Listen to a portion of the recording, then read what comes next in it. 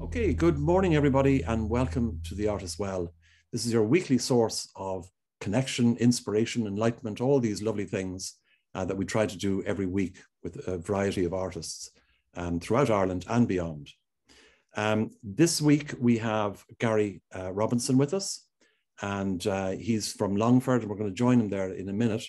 But just to let you know that we're taking a break until the 18th of January next year. And we're going to return with, we've got a number of people lined up. The first person is the author, poet, writer, Michael Harding. I think that's going to be very, very interesting. And as many of you might know, he is married to a sculptor, Kathy Carman. So let's go straight down to Longford, or maybe up to Longford, is it? I don't know which it is. Yeah, it's up. Yeah. It's up. Yeah. You go up to Longford and say hello to Gary. Good morning, Gary. How are you? Good morning, Alan. How are you? Good, good. We have our tea ready, yeah? Yes, indeed, yeah. Very good. So tell us about yourself. You studied art for a while at least, did you? Yeah, I originally studied engineering, civil engineering. Okay. And when I wasn't really sure. When I went to do it, I wasn't in it a wet week, and then I kind of realized, this is definitely the wrong place for me, Yes. So I don't know what I was thinking. I probably wasn't thinking, maybe. But so I jumped ship and I ended up working with a welder, which was a good experience. But when I was in college, I was the house I was staying in, there was a guy in the house who was doing graphic design. And when he'd come back to the house in the evening, his kind of projects were, I seen him one evening and he was drawing something in his room and stuff. And I asked him, what's he doing? He said, oh, some project or assignment. Yes. And I never, ever considered, or it never came into my radar at all, like go to college to do something like this. Yes. So it was a little bit of a revelation, really, So I kind of said, God, I wouldn't mind doing that. So I got a portfolio together, and I ended up in Letterkenny, the art department in Letterkenny. Yes. Doing a kind of a foundation thing where you do a bit of everything. Yeah. And it was an extraordinary year. I was familiar with Donegal. My mother was from Donegal, further up the road there from that. But Donegal people are very. One of my best friends, actually, now wasn't my best man, was from Letterkenny. Was from Letterkenny, so that's where we met. I met my wife now, my wife Rosie. She was doing graphics. That was brilliant. You just let loose. Yeah. To draw, paint, and we done photography and sculpture, which was just amazing. So there was a whole load of different things that I just kind of was completely into. So It was a brilliant year, I really. So did that get you into the whole area of graphic design initially? No, it was painting. Is what it was. At the end of it, I kind of decided. Well, it was almost like a decision was made, but it was painting was what I wanted to do. Okay. I was convinced of it. So I just applied to NCAD, and I was lucky enough to get into NCAD. So I spent a bit of time in NCAD, but it just, I don't know, I didn't really kind of, I didn't land properly, I don't think, when I went there, even though I liked the idea of being there and all that, but it was just, like I was saying another time, I was kind of unteachable. And I don't mean that in an arrogant sort of a way. I think I was just one of these people that I couldn't take. Yes. Not that I couldn't take direction, but I just couldn't taught, So, so how did you survive it? I left. Ah, well done. Yeah. Okay. I was a bit of background to that. I was playing in a band at the time, playing guitar in a band, and and I had been doing it on and off for, I don't know, maybe I suppose 4 or 5 years, and was very, very into it. And we were gigging and we were writing music, and that was going on in the background. So I left to join the band. Yes. And so it was a kind of a good, not an excuse, but it was, I got out of that and got into the band, Yeah. And how many years were you playing in the band? Oh, the band kind of only lasted for about another 12 months. Okay. That kind of just sort of slightly, it disintegrated. Yes. We all took off into the countryside, rented a house, and said, right now we're going to get it together, and what we did, which, you know, that just kind of happens. Next, I didn't do much for a while, and then Rosie was doing a screen printing course in Dublin, so I moved up to Dublin. And I'd done a few things in Dublin. It was kept keeping myself busy. But painting or anything like it was completely out of I wasn't thinking about it at all. Yeah. So eventually Rosie and I ended up moving back down to Longford, and we set up a business, screen printing, called Grey Wizard, and we started to do sign writing and digital printing and graphics, and I'm still doing it. And is that sort of the day job? And yeah, it is. You retreat to your studio then. Yeah, I'm very fortunate. The studio is very close to where I live. The one I'm in now. I've been here for about 6 years or something like that. So this studio is very close, and I come into the studio in the mornings. Like I'd be very early into the studio, and I've always had a discipline in the studio that's kind of, I didn't mean to have it, but I have a very strong work ethic when I get in here. Yeah. So I don't waste, I don't have any time to waste, you know. So even if I'm sitting down staring into space, that's still, you know, studio time, you know, and it's kind of, but I generally don't stare into space for too long, you know. How would you describe yourself if someone said, you know, what sort of painter are you? What sort of artist are you? How would you describe yourself?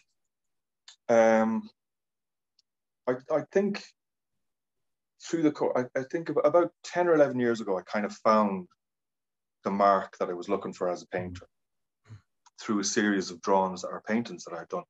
And they were kind of diary-based work. It was like I would sort of challenge myself to, I was constantly challenging myself to try and paint the process of a thought. And that became kind of frustrating because I couldn't sort of water it down to what exactly is that, you know. So then one time I was in the studio and I was painting, and as I was thinking of, like, from eye to hand onto board or canvas or whatever it was, this was the process. So me actually painting was the process of painting a thought. So I sort of challenged myself then to do these kind of diaries, like where it'd be a 1 minute, a 2 minute, a 3 minute diary, where I would kind of, it's sort of transactional writing. It'd be like unfiltered writing into or onto the work, which I've done always. Yes. With no direction, almost like automatic drawing. You know, where I wouldn't be. So not pre-planned or. Absolutely no plan at all. You know, and anything that would start would, without doubt, end up in something completely different. So it was layered. Like what I would do would be very, very layered, and there'd be kind of a history to each piece of work, you know, like a journey, you know. Yeah. You have 3 daughters like myself. I do, yeah. And I believe that you involve them a lot in your work too. Yes, I do. I think we'll see a few examples of that. Yeah, I have 3 daughters. My oldest daughter, Holly, she'll be 24, 25 next week. And then Kia will be 20 in January. And then Fela is 13. And they have been, it's not like they've influenced me, but they've been with me through this. And when I started, like, I suppose going back to, like, I never really thought I'd paint. That was never something that I thought I'd do. But when I was a kid, I used to do small drawings of JCPs, and one thing went on to the next. I kind of started collecting Marvel comics. And the thing about Marvel comics, and this relates back to your question, like how would I describe myself? Marvel comics were kind of a revelation to me because they could tell a story through drawing. Yes. And I would think that the work that I do is a kind of a storytelling, sort of, my process is storytelling. You know, so each piece would have a story or multiple stories in it. So the Marvel thing was a big thing for me. Yeah. So I would say I would be a storyteller. Yeah. Okay. Yeah. Something like that. Right. I want to have a look at your studio because I find it fascinating. We did have a little sneak before, you and I, but to show everybody else your thing. So maybe if you tell us what it is, where it is and what it is, because that's also interesting. Okay, so the studio is in Longford Town. Yeah. It's 2 or 3 minute walk from my own house, and it's in a block of apartments. And from the outside, it's like a 2 or 3 story block of apartments. They're all 2-bedroom or 3-bedroom apartment. But when I moved in, or when I took this studio, I knocked all the walls out, took out toilets, hot presses, everything. So I kind of left a kitchen and a sort of spare room, and it was great. Like, because the studio, I was paying rent on the studio in the center of town, but I could only work there at night, and that was kind of tiring, and I was just fucking wrecked most of the time. And then with this, I can work in the morning, and I found out I'm more of a morning person than I am an evening person or a night person, and it was costing me. It's costing me the same. So you bought it. You basically bought it. Yeah, I did. I was looking at. Yeah, the bank were selling it off at that time, and it was dirt cheap. And it's the same rent that I was paying for the studio in town, so it worked well, you know. Perfect. Yeah, let's have a look around then. Okay, this is the studio. Yeah, I mean it is big. Yeah, it was a 2-bedroom apartment. You know, you can see there on the roof where the walls were that kind of had it split up. Like it was a big enough apartment. Okay, this is bedroom number 1 in here. I even have a veranda, or a balcony out there. This is a sort of a storage room, where it's not like I don't have enough shit around the place. This is where I put more of it in here, you know. So that's that there. Work tables, they have changed sort of orientation. This is how I set them out originally, but it's amazing how the energy kind of goes when you have if I don't have the benches set up properly, the energy in the place gets blocked. So I found that this was the best way for me to have the tables where I could kind of walk up and down, and I would move frequently from one place to another. So I didn't want to have too much stuff in the way. There's my trolley over there. Super value. Thank you very much. Oh, yes. Sponsored by. Yeah, I've had that for nearly 20 years. It's followed me around like a dog. I see. This is my little sort of spot where I just have family shots and some trophies that I've gotten from friends of mine. And then I started running out of space, so I kind of made this clothesline thing here. But it's handy because I can see what I'm, you know, some of the work that's here. There's Iron Man and my guitar, and my typewriter is here, where I do a lot of typing work, or typing or lettering and writing. Very, very is a fundamental part of the work that I do. There's another piece, and so it becomes a collage, does it? You use the type. Oh yeah, collage would be a big part of what I do, and typing would be. I would, and then burning as well. I've started to burn work. Yes. And that's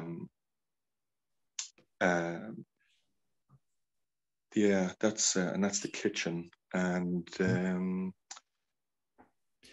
that's the studio. You have some very novel, what would you call them? Places where you keep your art. Could you show everyone that? I have under the carpet. Like I was saying before, I could have. I'll show you now. This isn't true. I could have maybe 3 or 4 exhibitions of work, like under the carpet. I love that. Under every carpet. Yeah, it's under, and then I have more carpet on carpet, and then I have more work under that. So I have work on the floor. I put it there for a reason, just to get it out of my head, because I find sometimes when I'm working that I can, like, there's moments where I would be working, and I'd get so involved with the work and so just consumed that I have these sort of stages where I know what I'm doing is right. I'm 100% focused and convinced, and everything is just falling into place. And that could work for 5 minutes, or it could work for half a day. Yeah. And then there's other times, don't get me wrong, there's a flip side to that, like where I could be sitting down and getting up and just slobbering paint onto canvas with no kind of purpose. But it all relates to the history of the work. Yes. You know, this stuff is mark making, and yeah, and is it very closely associated with music? I mean, almost like there are yes. notes there, you know, or keys of a piano. Yeah, well, you could take it that I can almost like when I would be making this work, there's times where I think I can nearly hear it, where it almost sounds musical, or it could be like a noise or a hum or voices. I don't mean that I mean that there's a sort of a sound that comes from it, and I almost have to listen to the work. And there's times where I'd sit down next to it and almost feel a warmth from it, you know. And I find that to be that's an important part of it, because I think I'm dealing with a language that I don't really know what it is. It's some sort of a narrative. It is purely mark making, but I do use text, and like on this piece, well, on all of them, there's text. Some of the text in them could be taken out of songs. I think I'll be more influenced by poetry than I would by painters, and Heaney in particular. And I'll just move over to a piece here. I have a tendency to write on the edges of the canvases quite a lot. So nearly all of the larger works. So you can see on the side of this canvas, there's a quotation. It's from Heaney. For a second, I have a bird's eye view of myself. And I like the idea of poetry being so instant. Yes. And you can take a word or a line with you for the rest of your life. You can carry it, you know. And I've just always been fascinated by this idea that when you have one letter and you add another letter, it becomes a word, and then you put another word in with that, and you have a sentence, and then you have said something. Yes. And Gary, I see there's a rather large book there. Is that a sketchbook we're looking at, or is it a work in itself? This here is.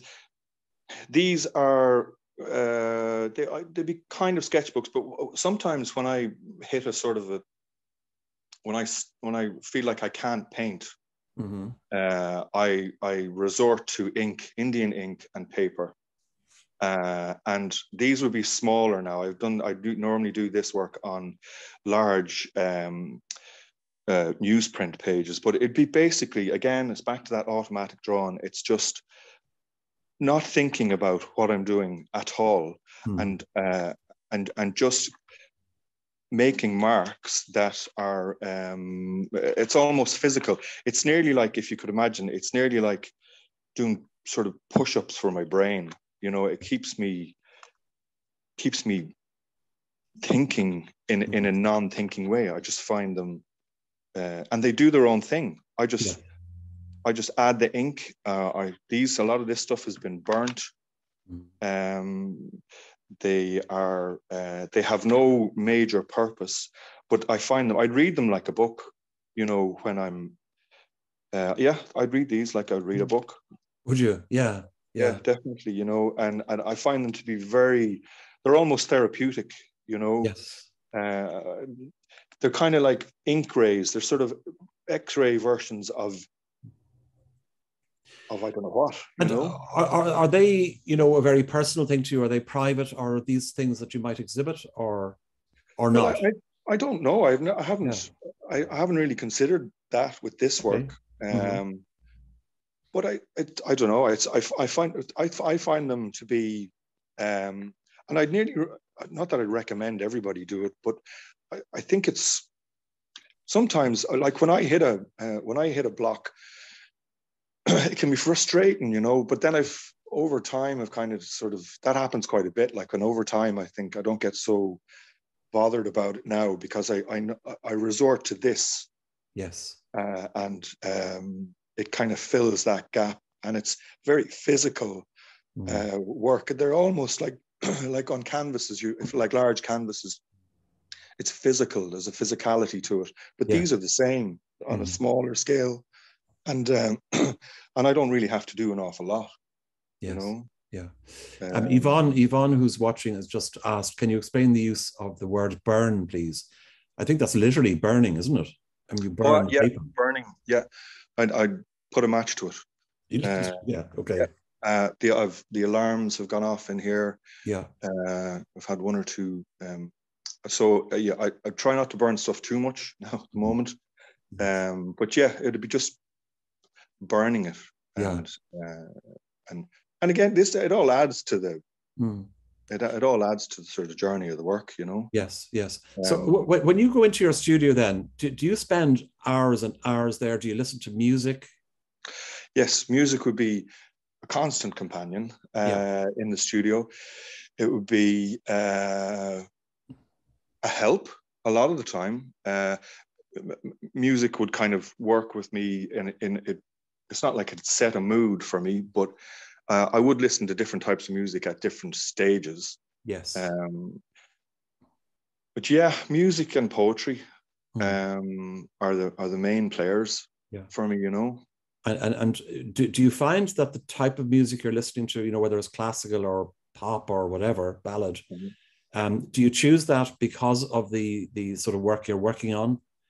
Or does one influence the other, in other words? I'd kind of go with, I come in, I turn it on. I have a tendency to, and I would recommend this, to studio dance, you know, where I would be working and listening to music, and then every now and then just burst into a bit of a dance around the studio. It's good for your head, you know. Sure. Yeah. So do you meditate at all? No, you dance instead of meditate then. Well, I would I think I paint more than instead of meditate. You know. Yeah. What I love about you, Gary, is that you don't try and read too much meaning into what you're doing, and therefore it's true spontaneity. Yeah, I'd like I was saying before, I'm not trying to write anything. I'm not trying to make a point. I'm not a political painter. I'm none of that.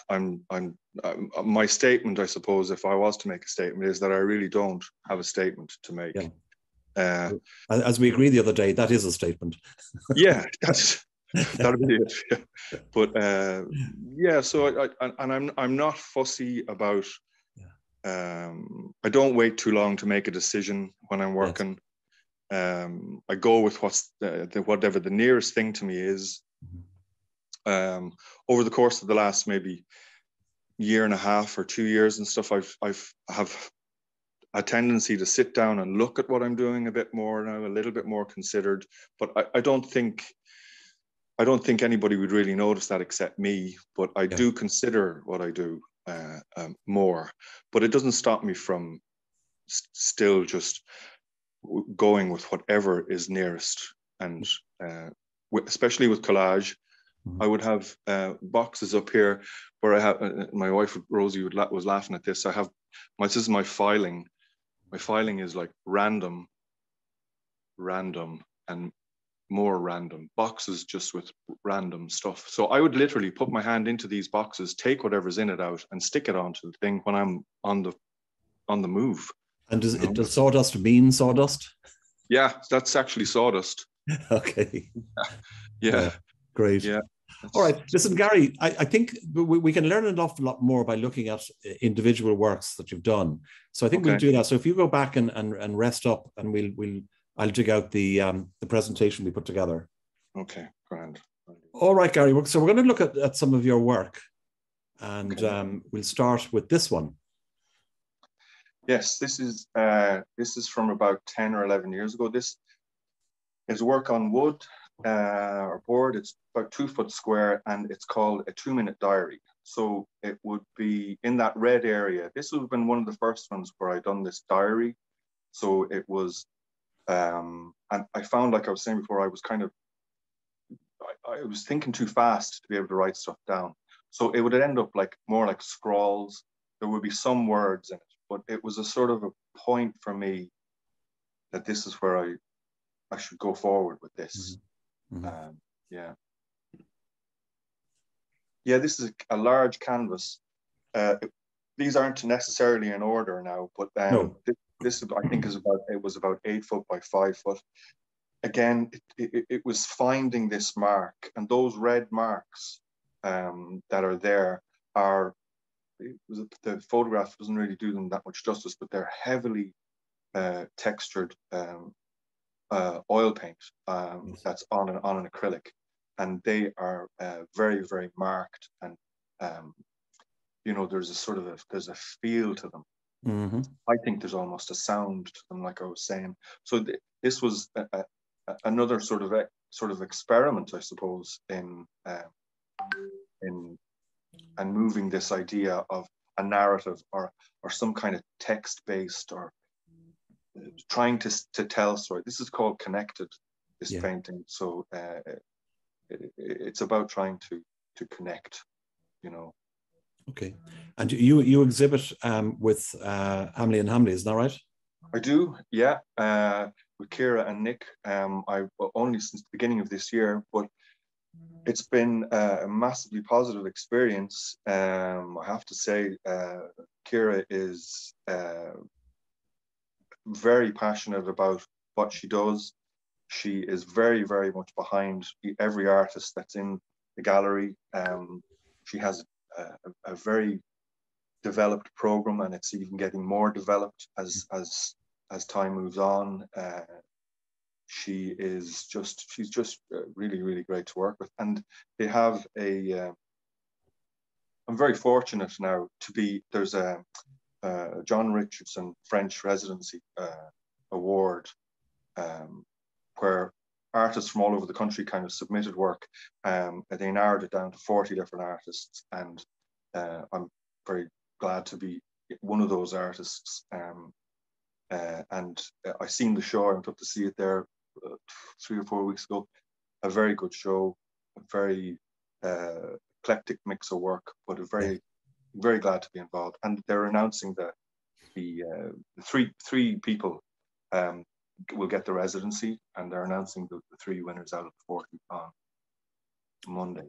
And Aim Coleman is one of the he's a mentor. So the idea is you go over to France and for a 10-day period, and Aim there. That'd be nice. Yeah, and I wish the best of luck to everybody in it. If whoever gets there, it would be very good for them. Sure, absolutely. Okay, let's move on then. Okay. Yeah, this is called In a Day.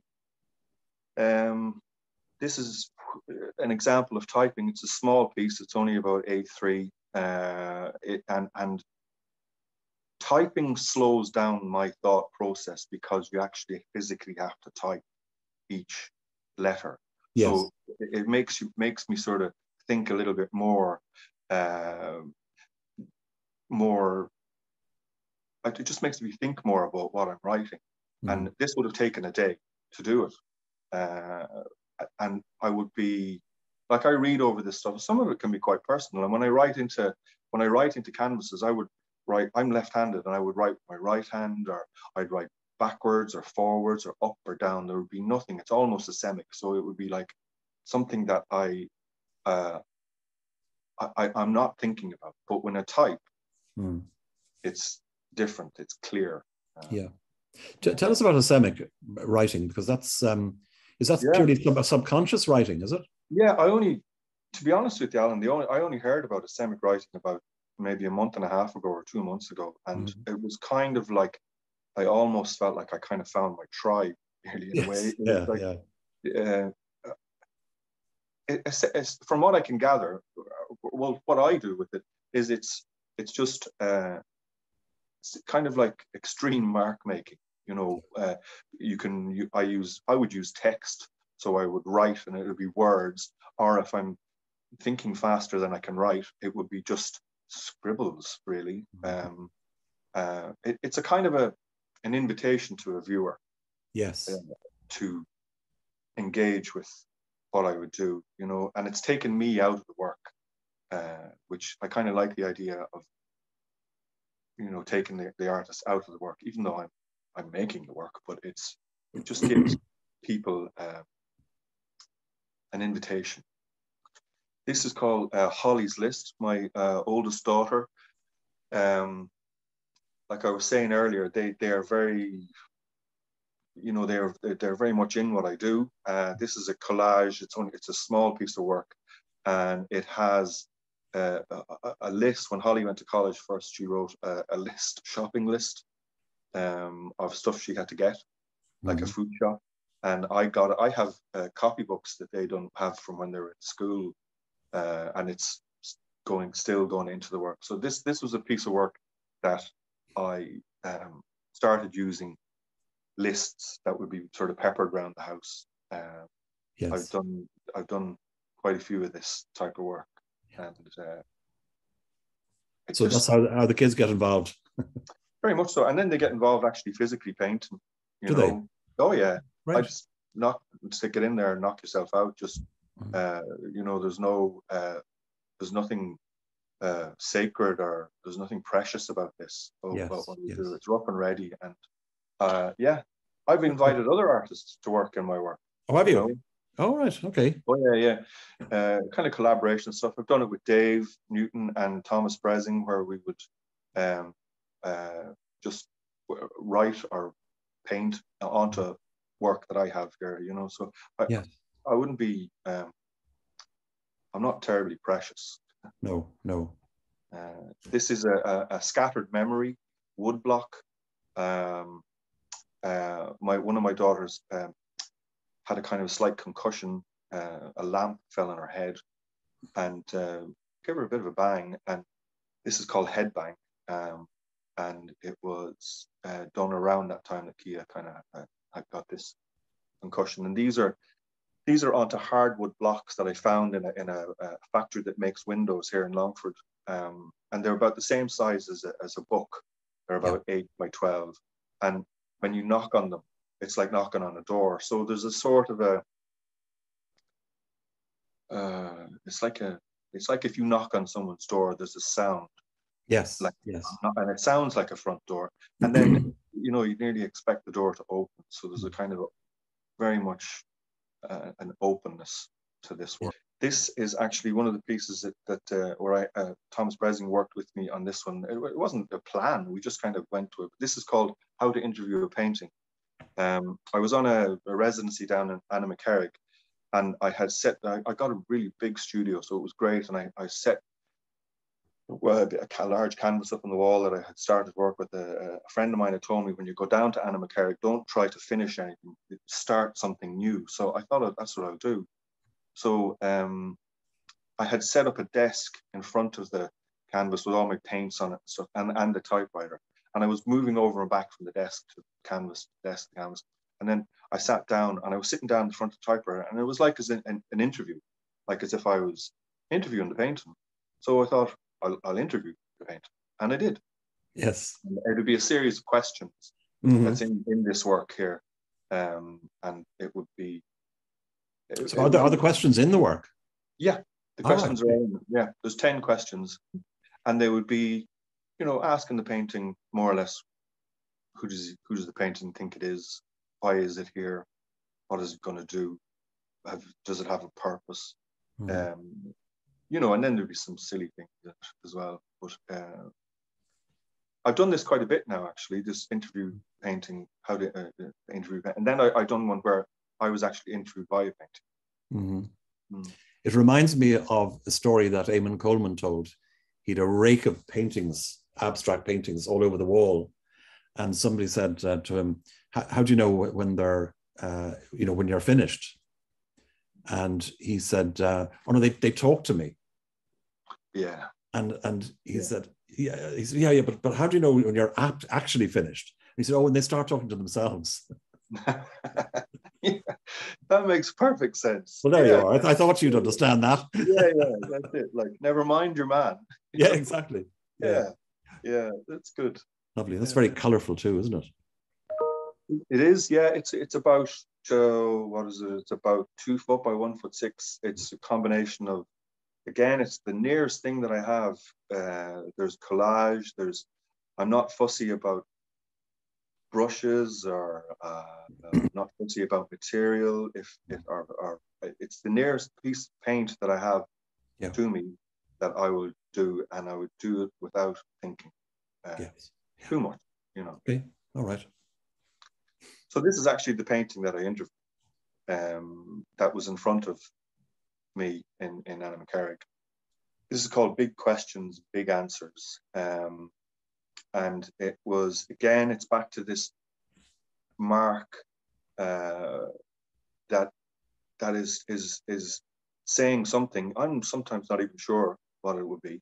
And then there's times where I'm not really bothered. I would just paint for the sake of actually painting. Like, it's the physical act of moving paint and writing into paint and then painting over it and then doing it again.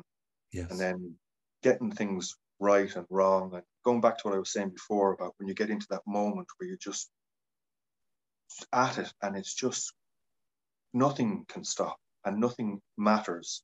And then there's times like where that stops and you can't do anything at all. This happened with this painting. Yes. Yes. Do you know what I really love, Gary, about what you do is that you give people permission, not to have to think about what they're doing, but just do it, whatever occurs. You know, and I love that sort of permission idea.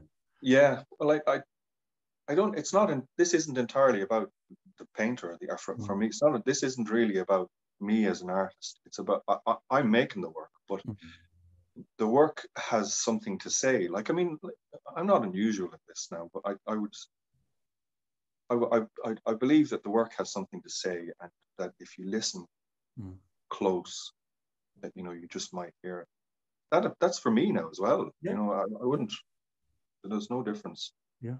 I wouldn't think. Okay. This is a story. This is called Lost in Jerusalem, or when I was a kid. Yeah, you lived in the Middle East for a while, did you? I did, yeah. I lived in the Middle East when my dad was an engineer, so we went there when I was about 9 or 10. I wasn't too happy about it going there at all, but it wasn't really my decision at the time. So you know, even though I did protest, but it was a great. We were there for 3 or 4 years or something like that, and it was very much an experience that has stayed with me. We were kind of in a compound with other Irish people, and very much kind of cocooned in a way, even though we were living in the middle, literally in the middle of nowhere.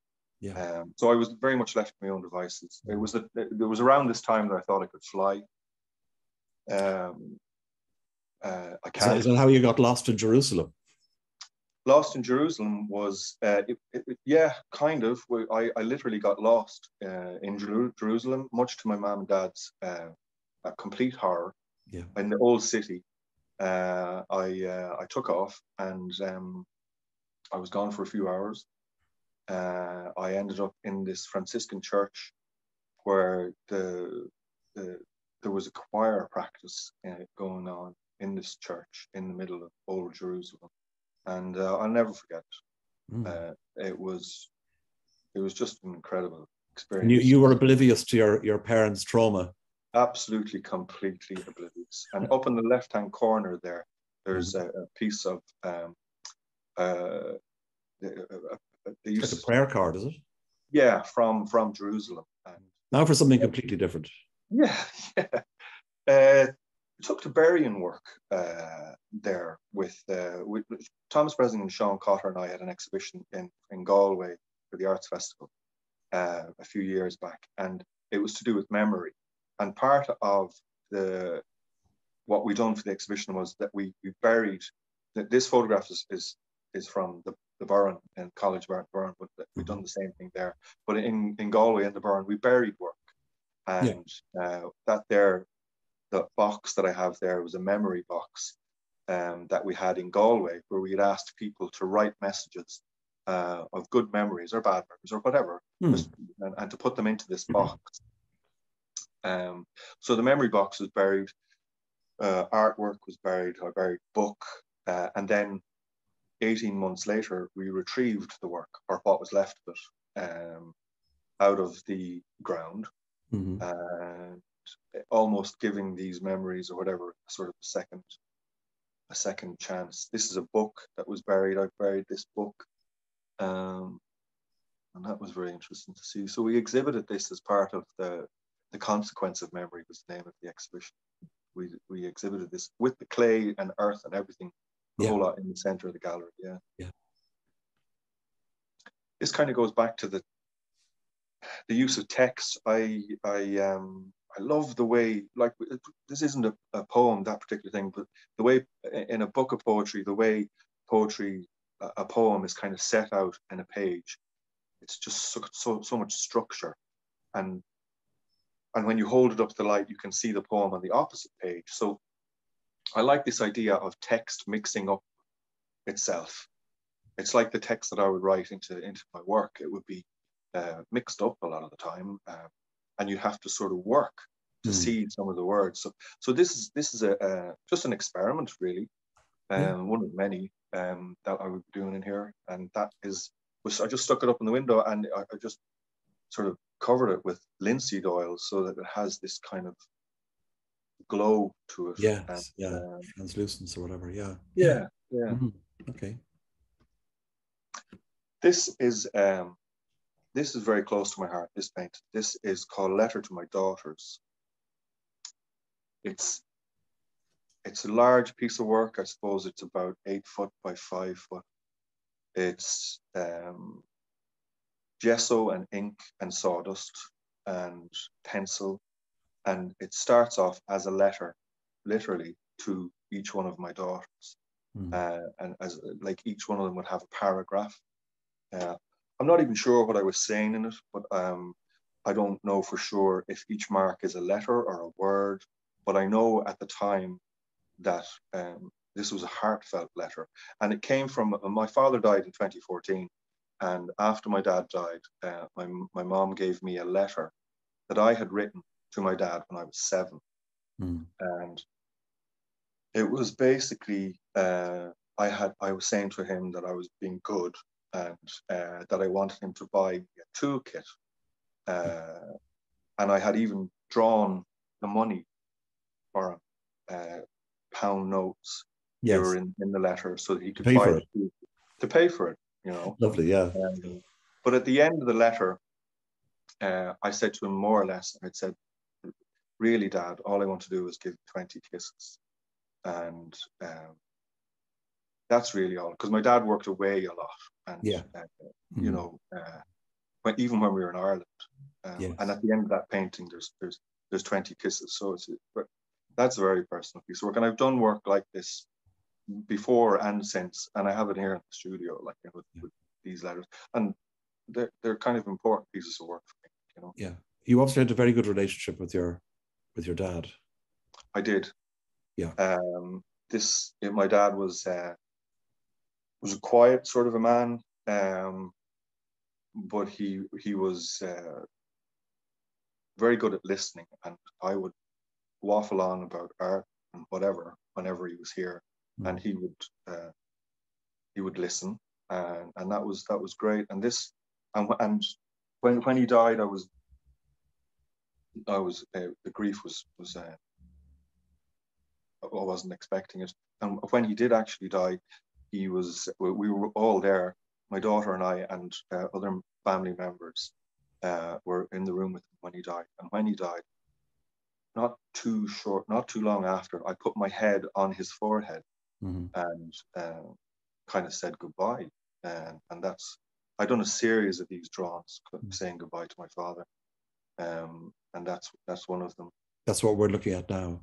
Yeah. And is there a sort of a poem below it, or just words related? It would be just text. Yeah.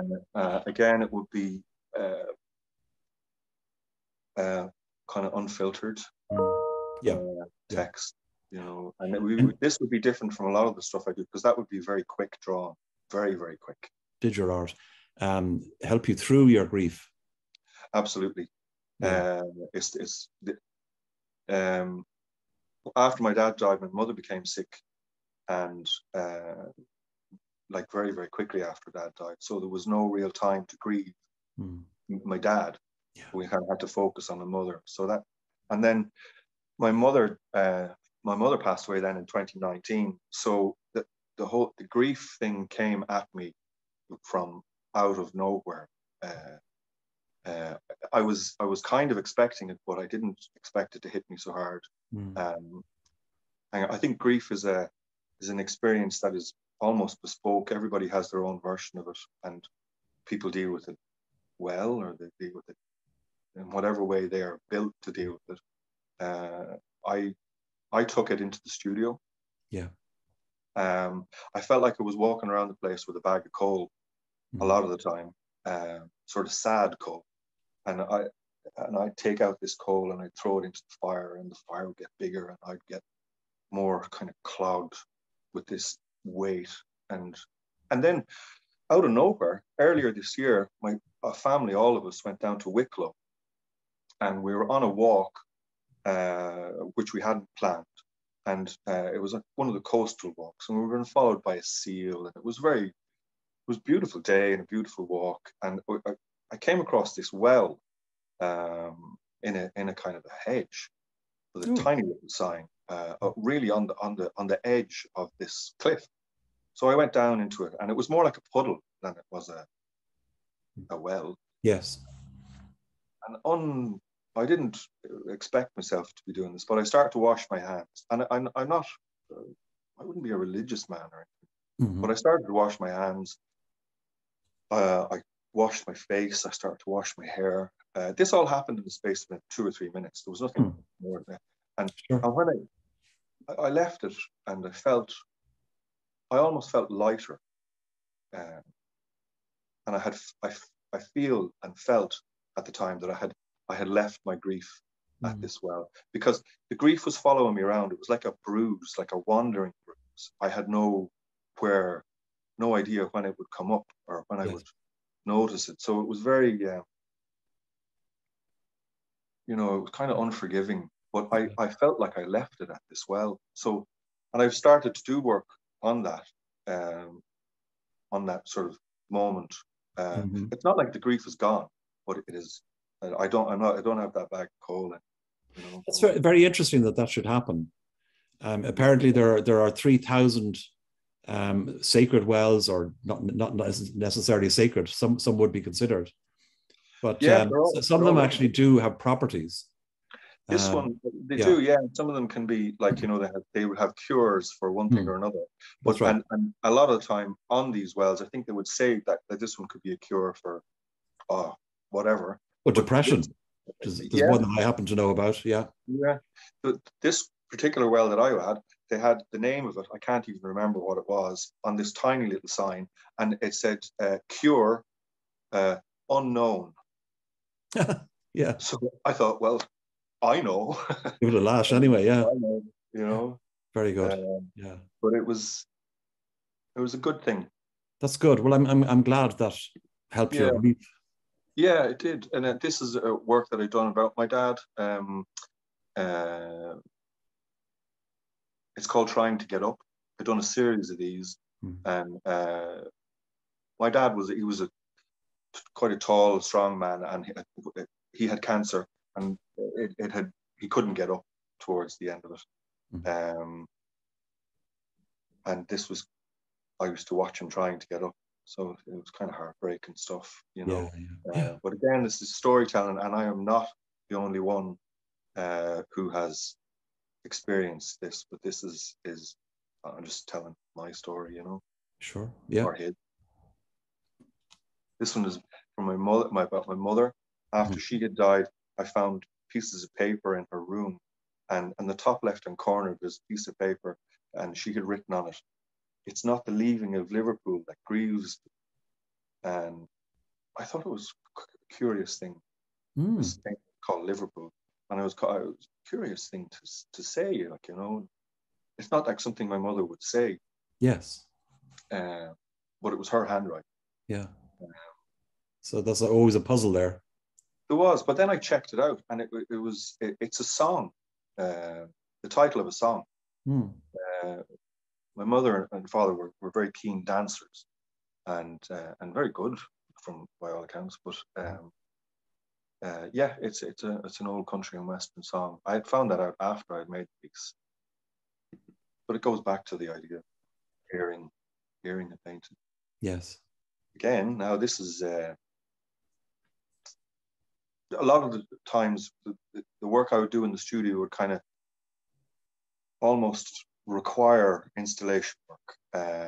It's something I couldn't paint, so I would resort to, in this case, footpaths.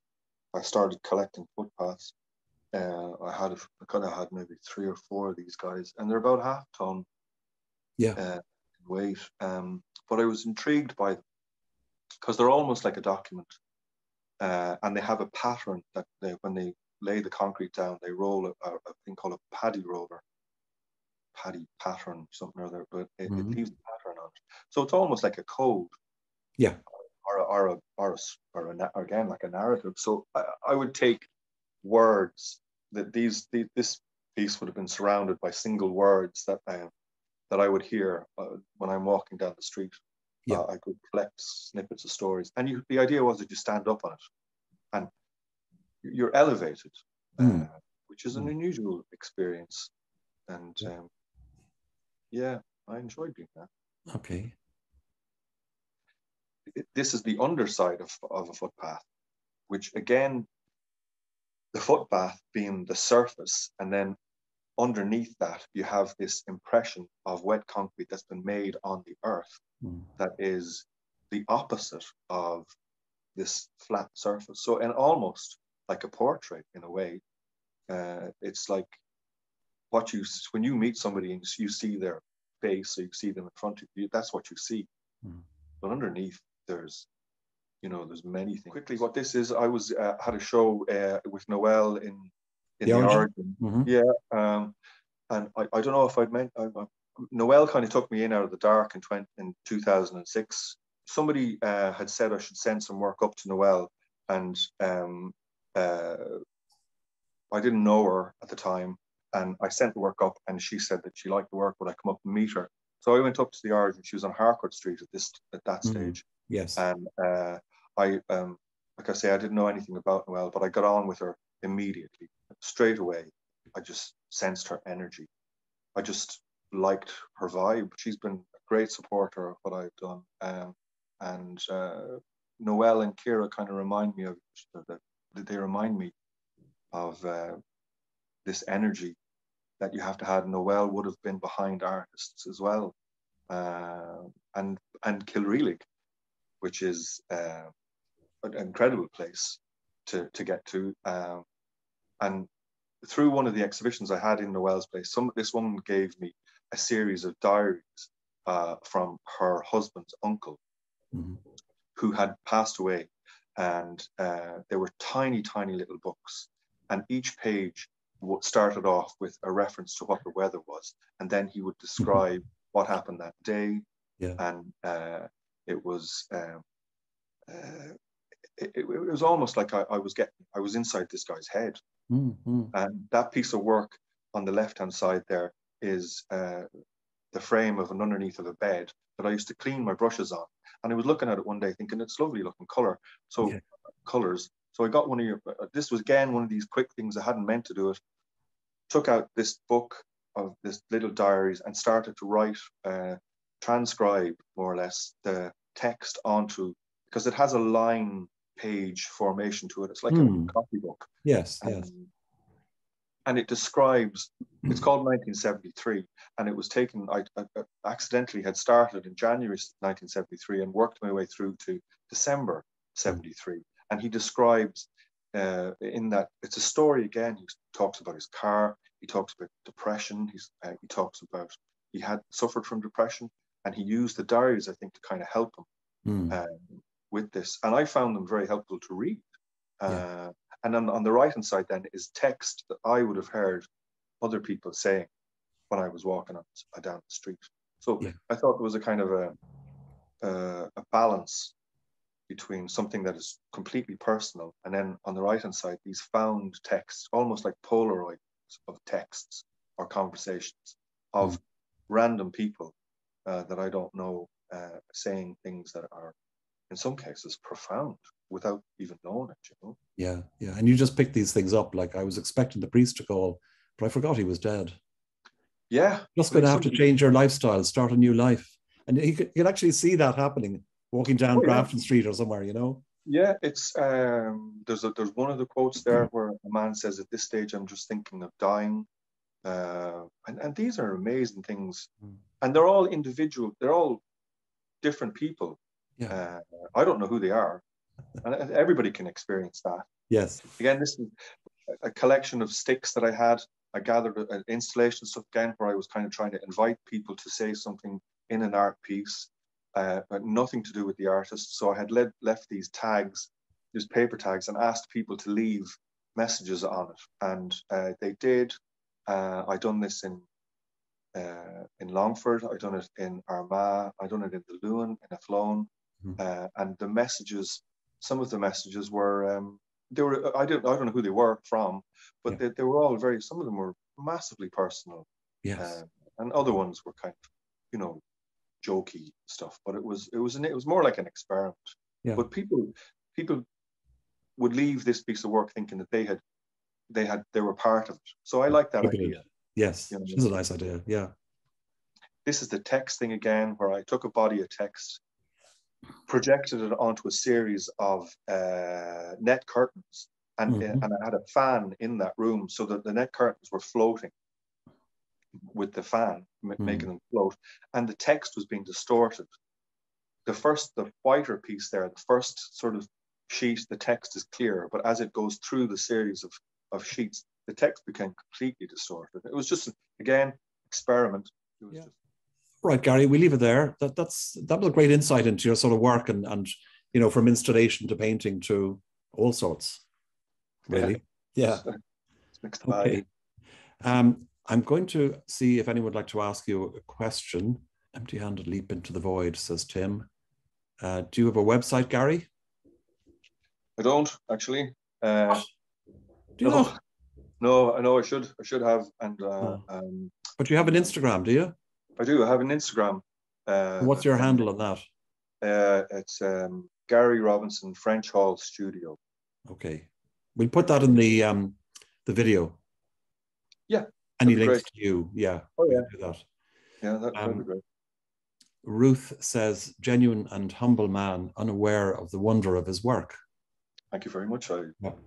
And Tim says, yeah, there's loads of different cures, you know, in these holy wells. Tim says a well in Terryglass has a cure for blindness. Yeah, you know, they're all over the country, you know, all over the country. Annie Hogg says, I'm down in Kilreely right now, last day. Oh, a brilliant place. And it's lovely. Say hello to Noelle. I know she's down there. It's a special place. She'll be watching this later on, I suspect. Wilma says, loved it, would like to see more. It's good. Malachi, thanks, Gary and Team Alan. Another great episode. Thank you. Annie says, will do, as in she will mention that too. Very good. Yeah. Violet says, brilliant. Thanks, Gary and Alan. Alan, I just wanted to make a comment if that's okay. Yeah. Sure, of course. So, work away. Yeah, so I know Gary, and he's a remarkable man, and like you say, very humble, but I don't think he realizes just how special he is. You know, it's pretty incredible what he does. There's a quote from Kandinsky that's relevant here, where Kandinsky, you know, who invented non-objective art in the early 1910s, he's basically saying that artists who get no satisfaction out of depicting what they see are envious of music. And what I find beautiful about Gary's work is, of all the artwork that I've ever seen, I feel like his work most jives with Kandinsky's point that music is different than art, but Gary's getting closest to music that I've ever seen. So it's remarkable. And I'm delighted to know him. And you're amazing, Gary. Keep it up, man. Thanks, Dave. That's very nice.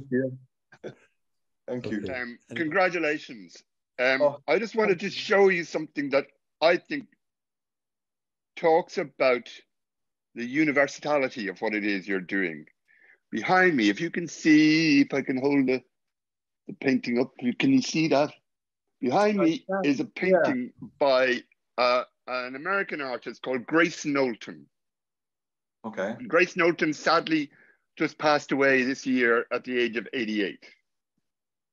And Grace Knowlton would make a whole series of what she called subconscious mark making.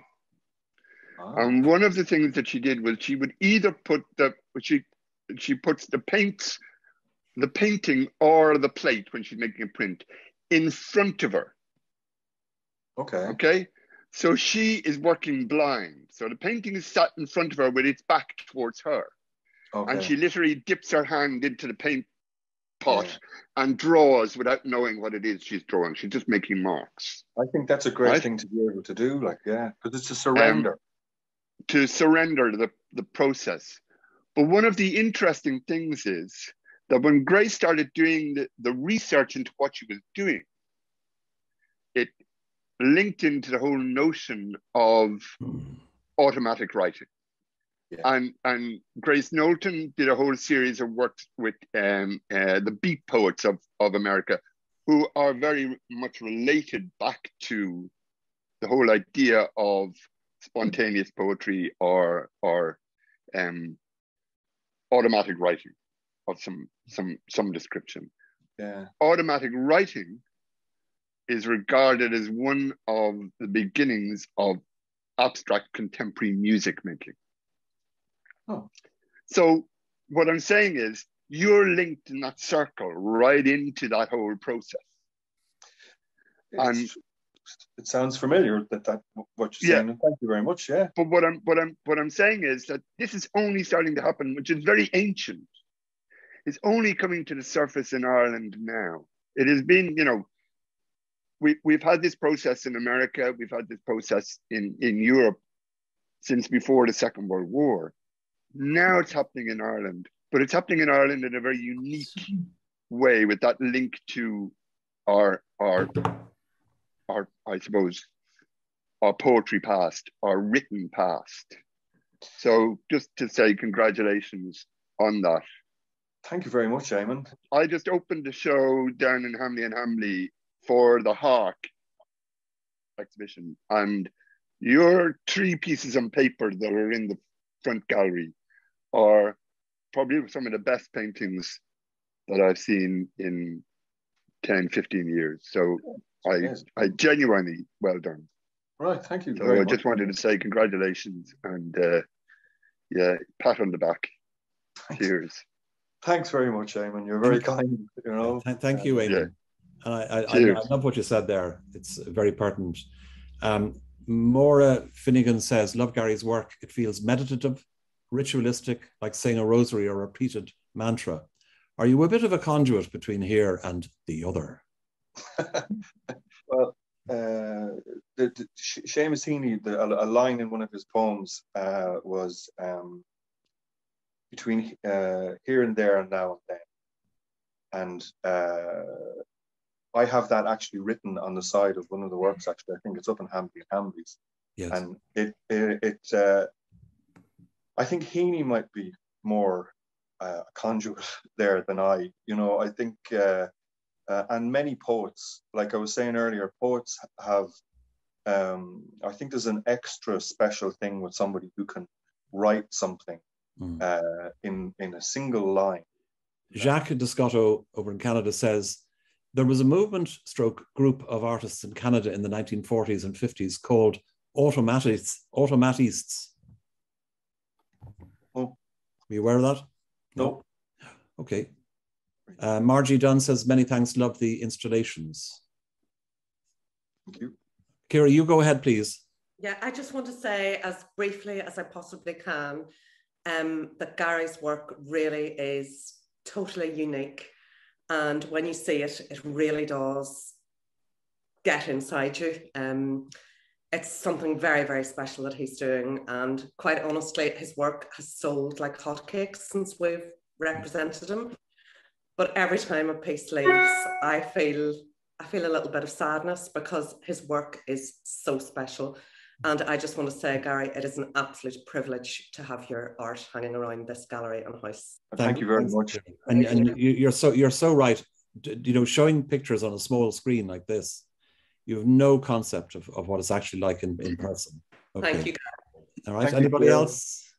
I'm going to ask you a question, a final question, and it's one I ask most of the artists, and that is, what's your favorite artist? What piece of artwork would you love to put on your mantelpiece, regardless of whether we have to steal it or borrow it or something else like that? You know, money, no object. What would it be?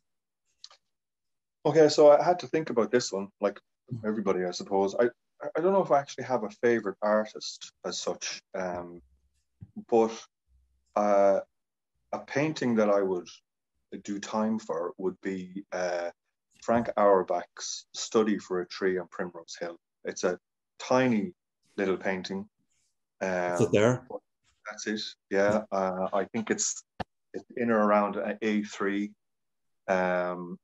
It has so much in it, and then it has nothing at the same time. The perspective in it, and then I think the thing that strikes me and what I like about this more than anything is the energy. There is an energy. I can nearly hear the wind. It's just an extraordinary piece of work, and that would be my choice of artwork that I would take. Very good. Last week, somebody said that I never asked the same question of John Adams last week, but in fact, he really alluded to it himself, and it was Francis Bacon. And so just to put that in. Okay, listen, Gary, thank you so much.